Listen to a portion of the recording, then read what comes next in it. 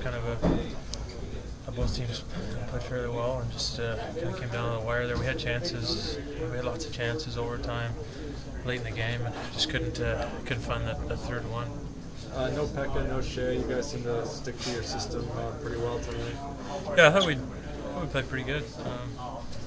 Guys back there played pretty solid, moved it well, and we gave ourselves a chance to win it against a team that's playing real well right now. So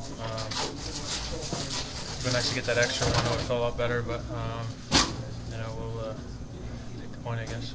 Obviously, Shea and Pekka are your two superstar players. What's it like playing without them? Is there anything you guys have to do differently schematically or anything with No, both of them out? I mean, Maz has played real well for us. He's been solid every night, and obviously not having Shea is different back there. But guys, stepped up, played some big minutes, and played pretty good back there. So we just got to stick to our systems, and nothing really changes. We just have to kind of fill in when we can and help each other out. Had Patrick back in the lineup tonight, and he assisted on your goal. Can you just talk about what he brings to the lineup when he's in there?